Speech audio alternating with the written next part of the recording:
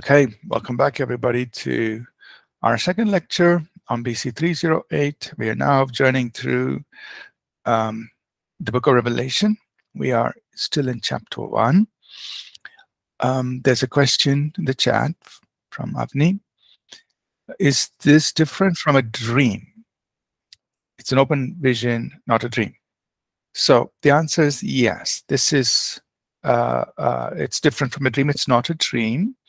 So a dream is usually something we see while we are asleep. So the body is in a rested state, and then when we have some information God gives to us, we say, okay, that's a dream. A vision is what we see, a visual that we see when we are awake. So we call that a vision. But what John is experiencing now is different from a dream, and it's different from a vision.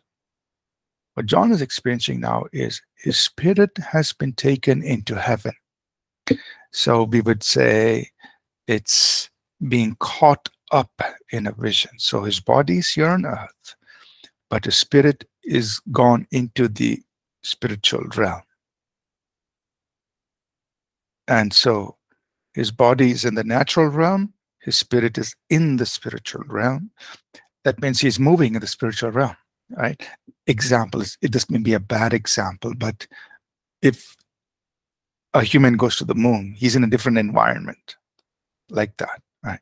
Just simple, but don't go too many details on that. So his body is here on earth, but his spirit is taken into a different atmosphere, which is the spiritual realm. And the spirit is actually in the spiritual realm. And he's seeing all of this. Okay, so it's different from a dream, it's different from a vision. This is a spiritual, we could say an out-of-body experience. We could say his spirit is in the spiritual realm. Like Paul says, I was caught up into the third heaven. He was caught up into the spirit. Ezekiel was caught up in the spirit. His spirit is leaving his body. It's moving in the spiritual realm. Okay. All right. I see questions from Kung below, and then we'll take Christopher. Kung, your question, please. Thank you, Pastor. My question is like, we're talking about like our spirit going to heaven, and then while our body is here. So, Pastor, like when our spirit is there, will we remember like in Revelation here, John is, and his body is on earth here, right? So like, will he remember like what? Is there like two things going on? First, like, is he doing normal thing there, and then will he remember what he's doing while his spirit is in the spiritual world, and he's experiencing all of that? So like, I don't know how to put the question across, but like I'm just wondering, like two things are happening to him, and we're like a three-part being, and his spirit is in the heavenly realms, and his body is there, like so like just wondering like how what would he remember? Would he be doing the normal things there, or like and will he remember that? Yeah, something like that. Okay, I think I understand your question. Your question is, while his spirit is in the spiritual realm, what's happening to his body? Is his body going around shopping and buying things here and doing things here? And will he remember what his body is doing here on earth? Now, normally, and this is not something I have experienced, but you know, if you look at other people's experiences, so at that moment, the body is usually out of touch with the physical realm, right? So the body is suspended. You know, so example, if he was kneeling in prayer, he would be in that posture. Or if he was lying down on his bed, or he was sitting at his desk or something, he would be in that posture. but the interactions of the body with the physical realm is suspended. Why do we say that? Because the Bible says, James 2:26, the body without the spirit is dead.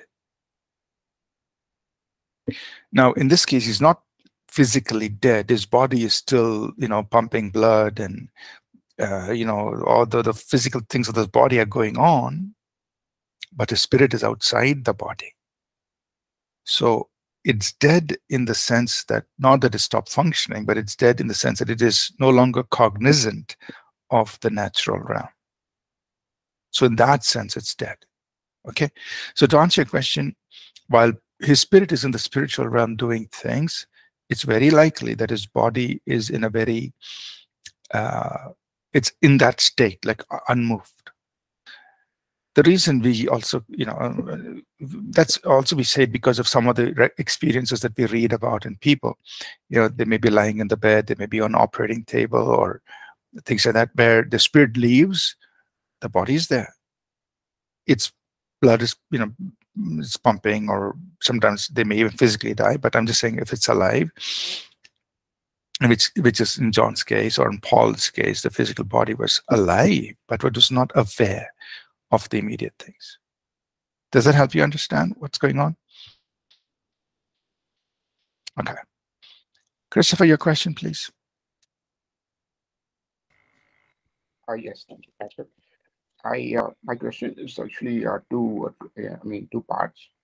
So when we say that John, his spirit went up, does that also include the soul? And did he require the soul, his mind, his emotions, and as well as his will, to be able to, truly comprehend, what he was experiencing? And the second part is, when we go up to heaven, we leave our bodies behind, obviously, and we have our spirit and soul go up. Would that then make each of us unique, because our soul is unique? I mean, some are more intelligent, some have less control of the emotions. The will is also very subjective. So I just want to kind of understand those two parts. Mm-hmm. All right. So when we talk about our soul, what we recognize is there is the spiritual side of the soul and there's a physical side to the soul. So, and the connectedness between the spirit and the soul is almost like, so we talked about the inner man. The inner man referring to the spirit, the human spirit, and the spiritual side of the soul. There's a physical side of the soul, which is the brain, right? The brain and all the chemicals and all that. Okay, yeah, that's the physical expression of the mind. So if the brain is damaged, then obviously then we see it impairs certain functions of the mind. So the physical side, obviously, is dead. I mean, when a person dies, the body and the brain, all of that is gone. It goes to the ground, decays.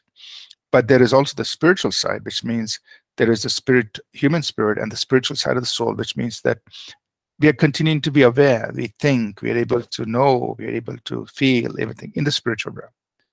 So if you want to understand it that way, I mean, that's the way I understand it. There is the soul, but there's a physical dimension to it, the natural dimension to it, and there's a spiritual dimension to the soul, the eternal side of the soul, which is part of the spirit or the inner person.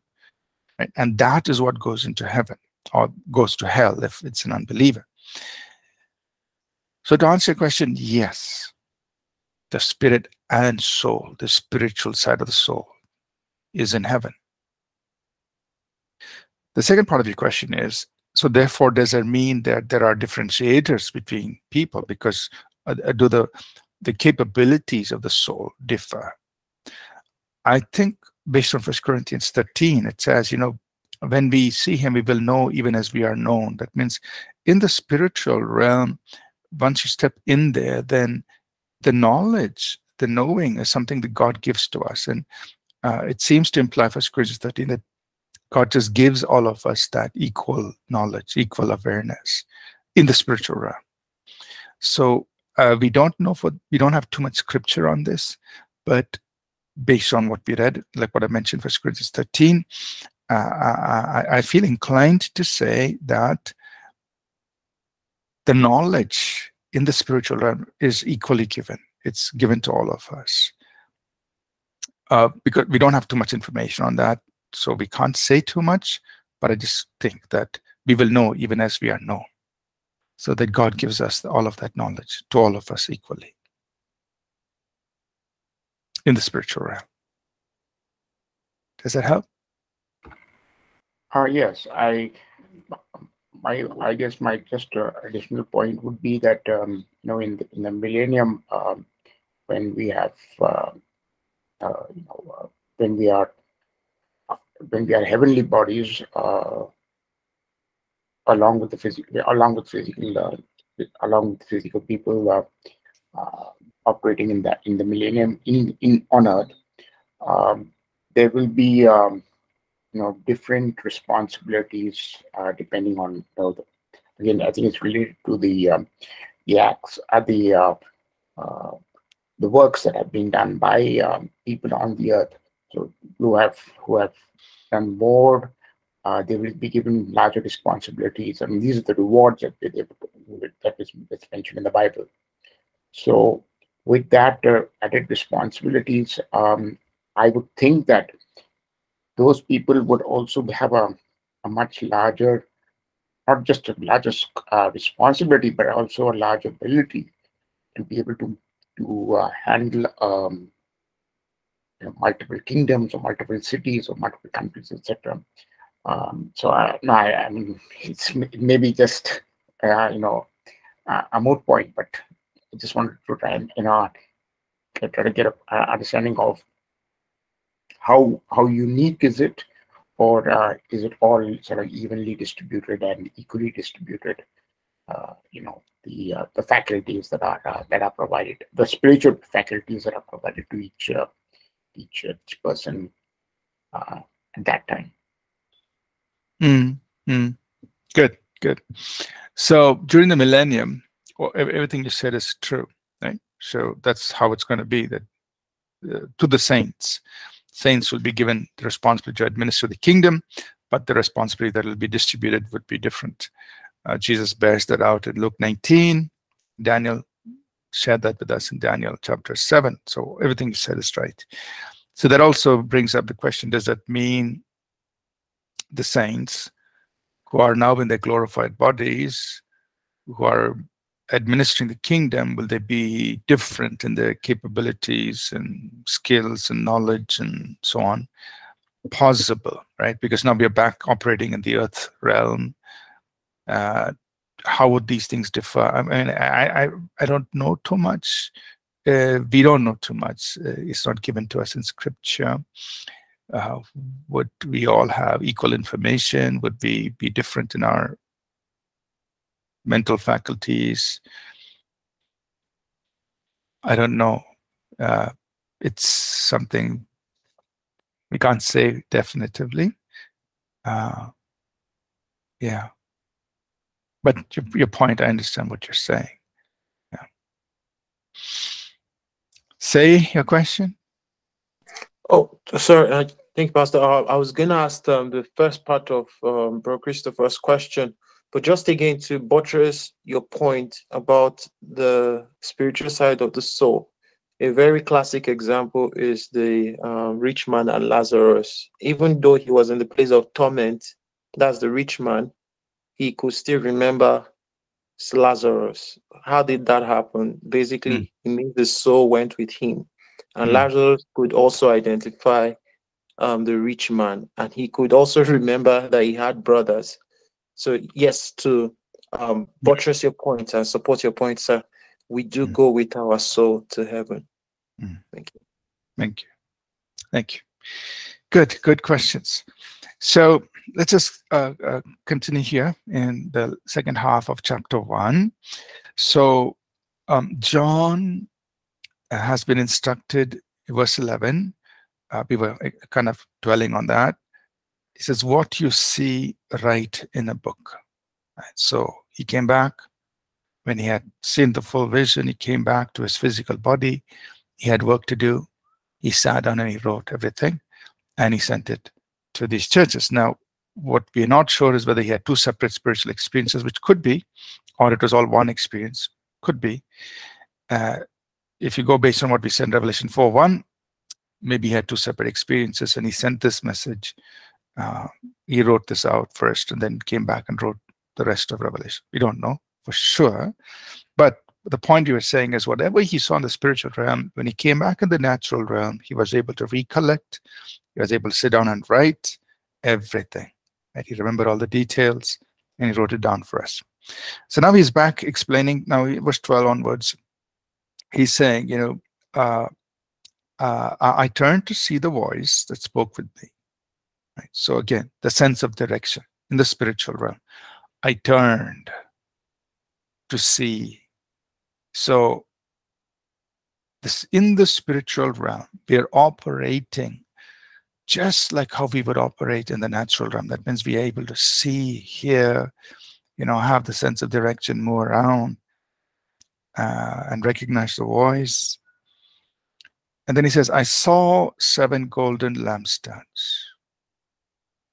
And in the midst of the 7 lampstands, there was one like the Son of Man. So remember the phrase, Son of Man, used by Daniel. John is using the same, one like the Son of Man. Clothed with a garment down to his feet, girded about the chest with a golden band. Now,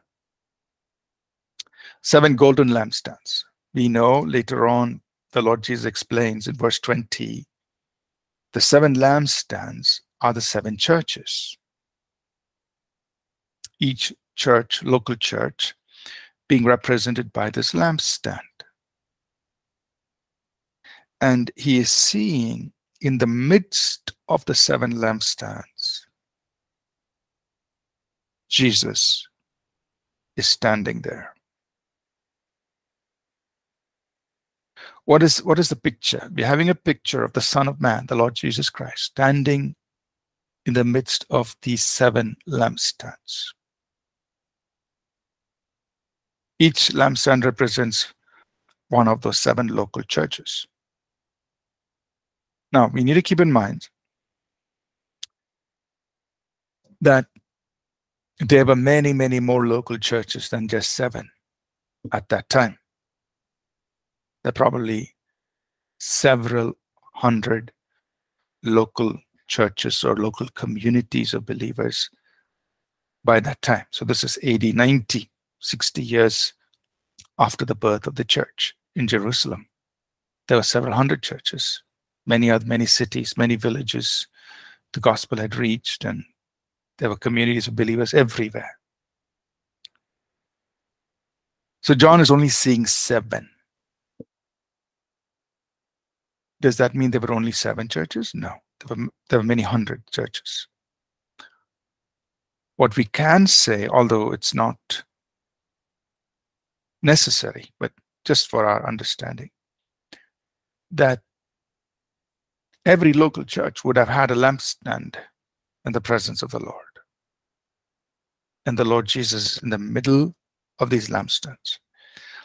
So what is being conveyed to us is every local church is in the oversight of the Lord. That's the main point. That the Lord is in the midst of all of his churches. So if you look at the world today, there are hundreds of thousands of local churches all over the world, communities of believers. So you could say there are, figuratively, there are hundreds of thousands of lampstands in the presence of the Lord, and the Lord is watching over them. Or what is the actual essence of what is being communicated? The Lord is looking at He's moving in the midst. He's watching over all the local churches. They're there before his eyes. He's watching over them, checking them. And there is a connect between the church here on earth to the presence, the very presence of the Lord. He's watching. The other thing I want to just point out is when John is describing the Son of Man, he's talking about his head. He's talking about his eyes, his feet, his voice, his clothing, his right hand, his mouth, his appearance or countenance. So we know the Bible teaches us that God is spirit. But does spirit have a form? Or is a spirit just some, cloud-like thing that is just floating? No. We can see here, God is spirit, but God has a form. Or there is form even to the spirit being.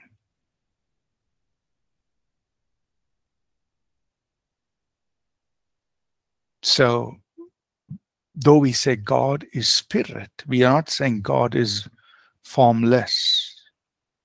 God is spirit, meaning he is a spiritual being. And as a spiritual being, he has a form. And John is seeing the form, the spiritual form of the Son of Man. Just that it is so great and grand that he is using language that he has to express what he's seeing, but there's form. Otherwise, the head, the eyes, the mouth, the hands, the feet would make no sense. So, do spiritual beings have form? Yes. And in form, they're very much like the human that God created. He said, I will make man in my image, in my likeness. So the form of the human is actually an expression of the likeness and the form of God who is spirit. That's where we derive our likeness or image. Okay. So spiritual beings do have a form. And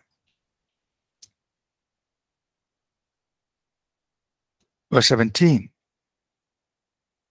in the spiritual realm, he's feeling touch. It says, he laid his right hand on me. So can you feel touch in the spiritual realm? Yeah. He laid his right hand on me, verse 17. And he said, don't be afraid. I am the first to last. I am he who lives and was dead. Behold, I'm alive forevermore, and I have the keys of Hades and death, or the grave and death, or the hell and death. In other words, keys are representing authority, means I've conquered. I've taken dominion over all of this. I have authority. And as one who represented us, he has conquered all of this for us. I have the keys of hell and death. He already was king. He didn't have to go and die to conquer anything. He already was king. But he did it for us, representing us. He did it for us. He's got all authority and dominion.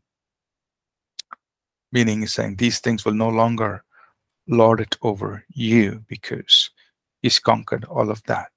That had dominion over us, but he broke its power over us. Right? He was already king. Verse 19 says, John, I want you to write these things, which are things which you have seen, which will take place. Right? So we explained this in the very beginning. Things that John has seen, his vision of Jesus, things which are, things which will take place. Verse 20. So he says, the 7 stars in my right hand represent the 7 messengers, the angels of the 7 churches. So Does that mean that there were only 7 leaders? We explained earlier, angels meaning the leaders of the 7 churches. Does it mean there are only 7? No, it's just representative. It means that the Lord Jesus is holding in his hand the people he's put in leadership. What does that mean? It means, of course, there is that sense of protection, but it also means that sense of accountability. I'm holding you responsible, holding you accountable. So leaders are protected, but they're also held responsible. Right? So this is a picture of how the Lord Jesus is relating to the churches. He is observing, he's moving among, he's watching what's going on in the church. And he's got the leaders, the angels of those churches, the people responsible. He's got them in his hand to protect them, but also to hold them responsible for those churches. Okay? Say your question, please. Thank you, Pastor. Spiritually, we can see the significance of the lessons we learned from these 7 churches. But from a physical point of view, sir, why the 7 churches? Why the Church of Ephesus, Laodicea, and the rest of them? Why did Jesus decide? I don't know if there's another significance to why they were chosen. Like Jesus had to speak to these churches. Was there something about their size and number? Was there something about their influence? Was there something that was prominent at that time, historically speaking, that all churches submitted to them? I don't know if you could help out on that, sir. Yeah. It's most likely, and I'm saying it's most likely because we don't know for sure, but it's most likely that because of their relationship with John. So John was a spiritual elder, a spiritual leader, and he probably related to these 7 churches, or these 7 churches related back to him as a spiritual leader. Now we know that the Apostle Paul was responsible for setting up the church, for basically establishing the church in Ephesus. In his 2nd missionary journey, he came through, in his 3rd missionary journey, Acts 19, he came through to Ephesus. He spent 3.5 years there, and he helped establish the church in Ephesus. And from there, he trained several leaders who likely went out and started these 7 churches. But then Paul was taken off to Rome. Later on, he was released temporarily. He came and he put Timothy in charge of Ephesus. Now, we don't know. So while Timothy was in Ephesus, he was also responsible for the churches nearby. So he would have provided leadership and oversight to these churches. Because remember, Ephesus and all the other 6 churches were close by in the vicinity. You saw it on the map there last week. But we don't know what happened to Timothy. So it's likely that by the time we reach AD 90, the last decade, and we are now in around AD 95, so basically 5 years short of the end of the 1st century,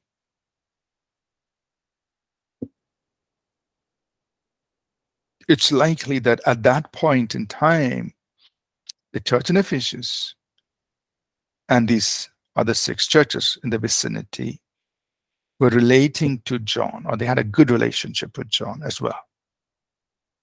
Paul had been dead by this time. He was killed around AD 68. And so we are almost talking about 30 years post his time. Timothy, we don't know whether he was still overseeing them or what had happened.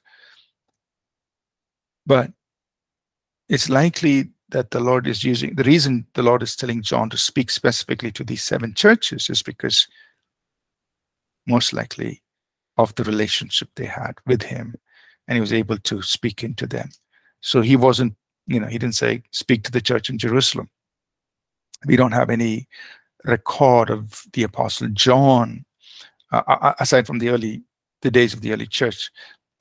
We don't have record of him having much influence in the church in Jerusalem or the church in Antioch or other churches.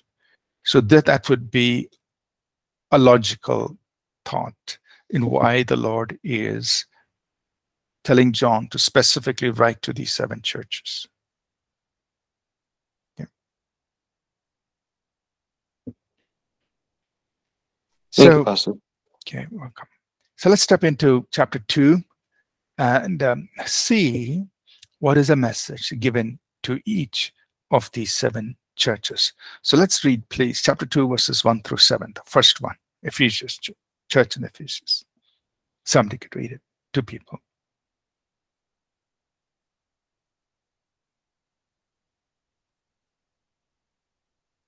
To the angel of the church of Ephesus writes, this thing says, he who holds the 7 stars in his right hand, who walks in the midst of the 7 golden lampstands.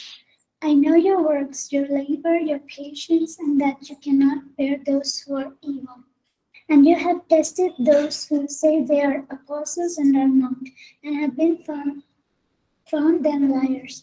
And you have preserved and have patience and have labored for my name's sake and have not become weary. Nevertheless, I have this against you, that you have left your first love. Remember, therefore, from where you have fallen, repent and do the first works, or else I will come to you quickly and remove your lampstands from its place, unless you repent. But this is that you hate the deeds of the Nicolaitans, which I also hate. He who has an ear, let him hear what the Spirit says to the churches. To him who overcomes, I'll give to eat from the tree of life, which is in the midst of the paradise of God. Okay. So, the church in Ephesus, like we said, was a church that was founded by the Apostle Paul in his 3rd missionary journey. So it would be towards the latter part of AD 50, so close to around AD 60. Then it was under the leadership of Timothy, whom Paul had nurtured and raised, and so on. So at some point, they would have had some relationship with John, and John must have had some influence there. Now, while John is speaking to the church in Ephesus, we don't know exactly who was the current leader of the church in Ephesus. But let's look very carefully at what the Lord is speaking to the church in Ephesus. So remember, this church has had a very rich history.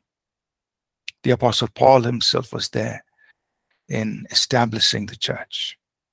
And Timothy was nurtured by the Apostle Paul himself, was one of its leaders. So very rich history. The Lord is saying, verse 1, that he is walking in the midst of the 7 golden lampstands. And this is something we mentioned earlier. The Lord is moving among his churches. He's walking, he's seeing, he's observing, he's moving among his churches. And it's very interesting. He's saying, look, I know, verse 2, I know. That means the Lord knows what is going on in every local church. Churches that are, made up of his people. We're not talking about churches that are namesake churches, people who are his people, right?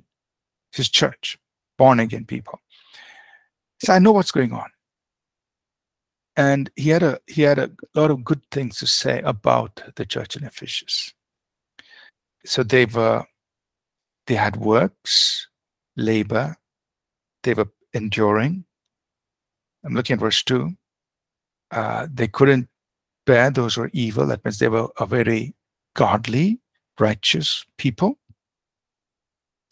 They were even very discerning people. So let's say, they were people who were very diligent in their walk with God.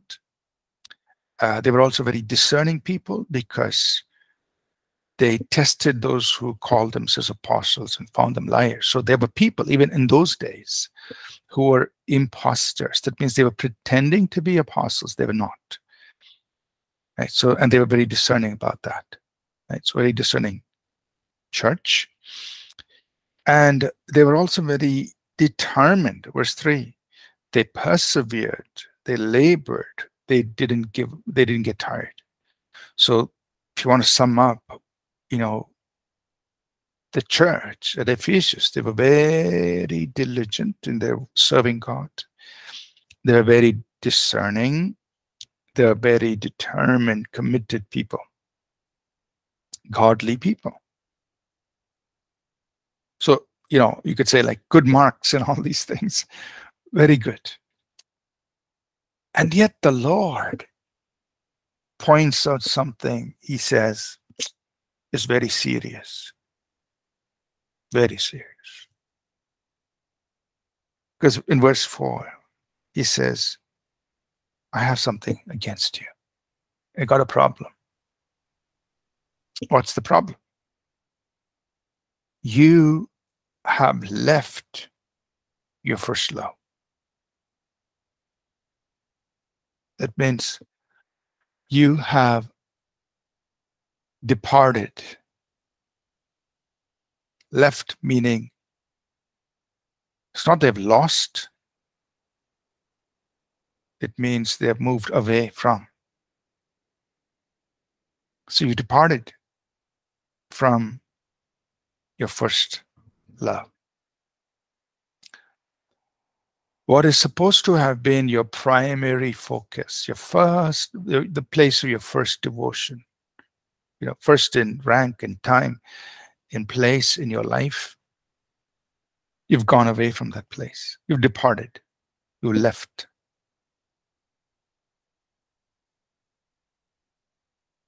So priorities got mixed up. It's not that they have lost their love for the Lord, but their love for God has now gone lower in priority. It should have been first, but it's now gone lower. They've left. So you ask them, do you love the Lord? Oh, yeah, we love the Lord. Do you love to worship? I love to worship. Do you love his word? I love his word. Do you love the Lord? Yes, I love the Lord. So they have love. They've not lost their love. But that love for the Lord is not first. It's gone down in priority. What is the solution? Verse 5. So verse 5. So what does that mean spiritually? He says, and he uses strong words. Remember from where you have fallen. This is a spiritual fall.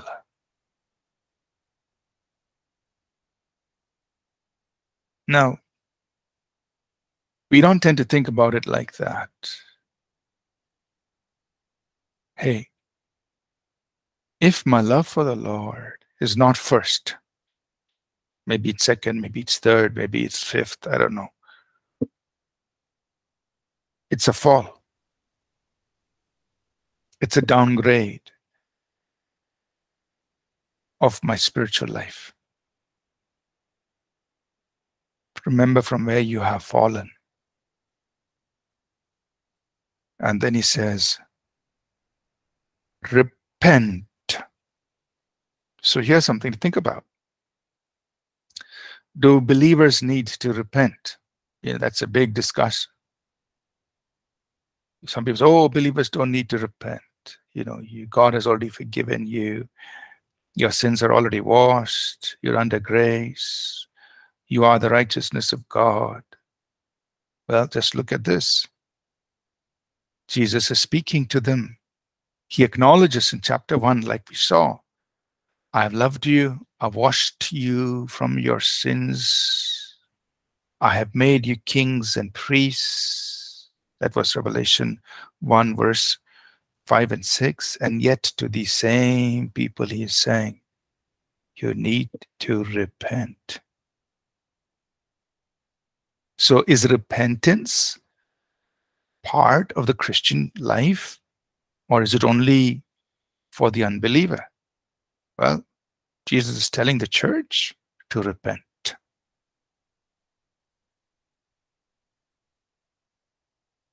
Right? So it is a part of the life of the believer. So he's telling them, repent. Have a change. To repent means have a change in your thinking, which will then be expressed through your living. So it starts with your mind.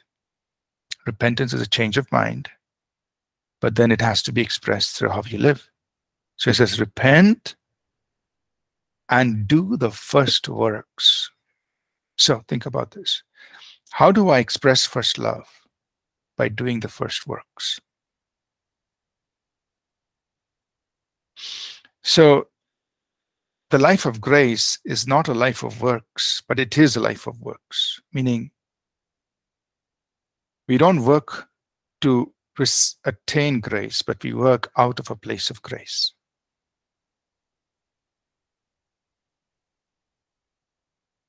Because my first works are an indicator of my first love.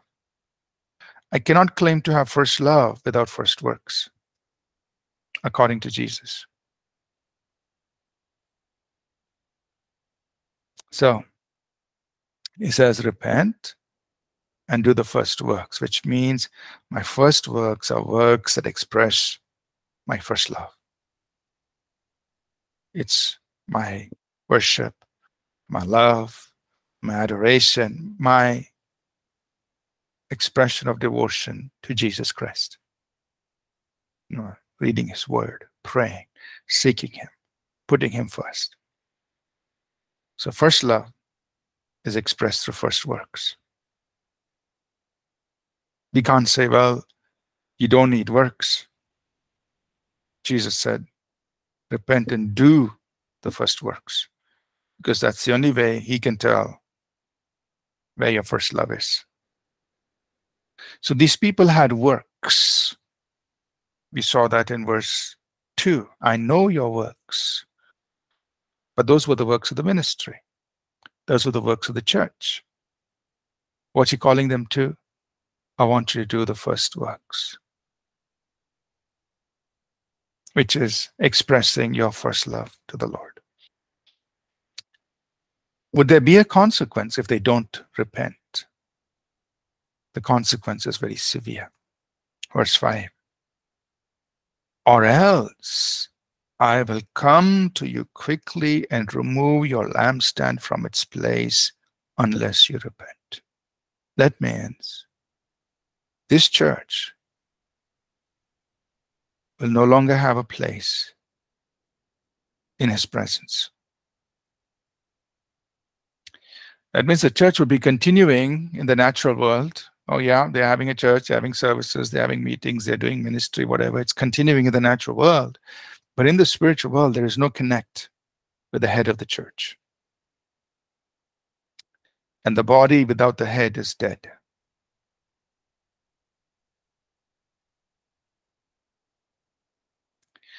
So just think about this, how important is maintaining our first love and doing the first works, both as individuals and as a community.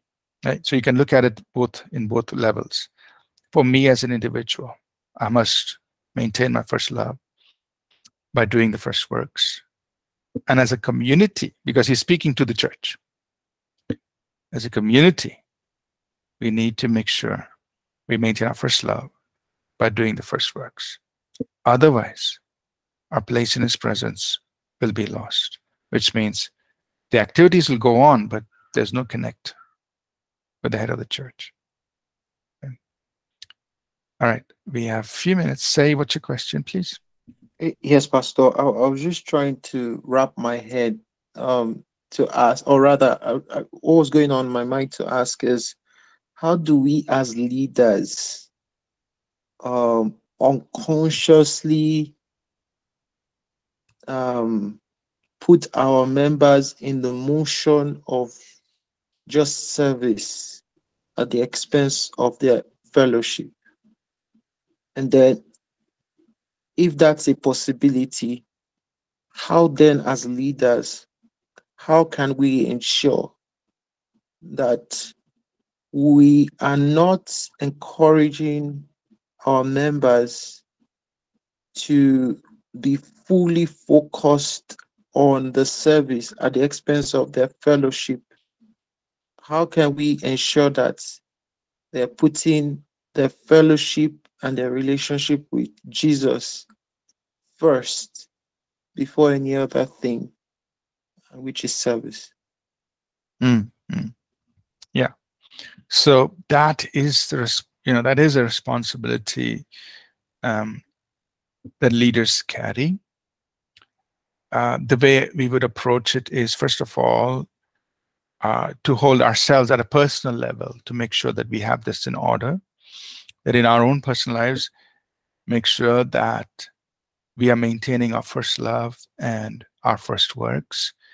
Because if, as a leader, I get distracted, like what we read here in Revelation 2, if I get distracted and if I lose my first love and seize on my first works, then I wouldn't even recognize it when it's happening in the church.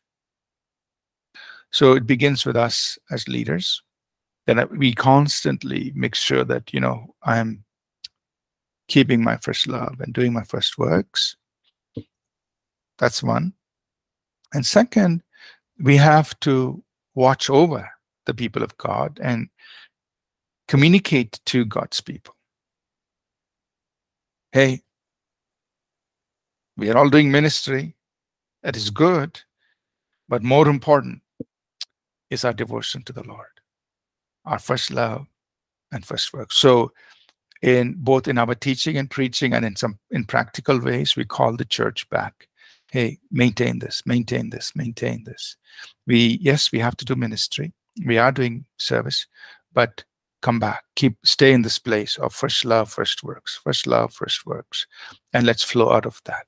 So constantly reminding people on that. So these are two things we can do. Okay. Thank you, Pastor. All right. So yeah, so we have just 2 more minutes left. We'll do verses 6 and 7 next week. And or maybe just do this. So verse 6. So there was this group or a sect of people called the Nicolaitans. Not much is known historically about this group, but some things we can say about this group. But the meaning of the word Nicolaitans. Nico means to rule over. Laitians means laity. So this was a group that where they ruled over, they dominated the laity, they suppressed the laity. So just from the name, that's what they did. But we also can understand that they practiced immorality and idolatry, as we will see later in another church, because the same group was operating in another church as well.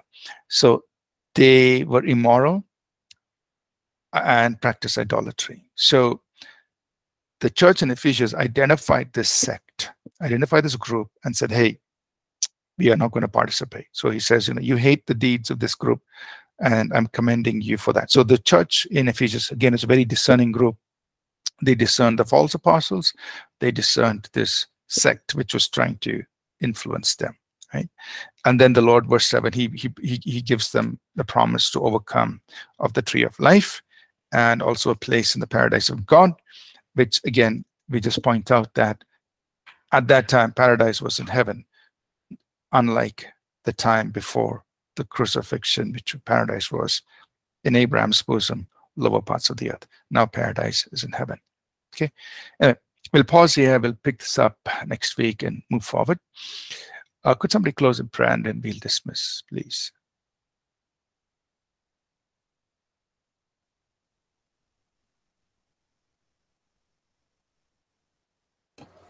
Well, Father, we thank you, Lord, for teaching these profound things from a living word. Lord, as we understand these hidden treasures of prophecies, help us, Lord, to receive it well into our hearts and spirits, so that we may read it, understand it, and know it, and keep those things which are said and spoken in the word, that we may be blessed. Bless Pastor exceedingly and abundantly, and use him in the days to come to teach the deeper things into us. Bless every one of us. We thank you for hearing the prayer. In Jesus' name we pray. Amen. Amen. Amen. Thank you, everyone. We'll take a break. See you in the next class. God bless. Bye now. Thank you, Pastor.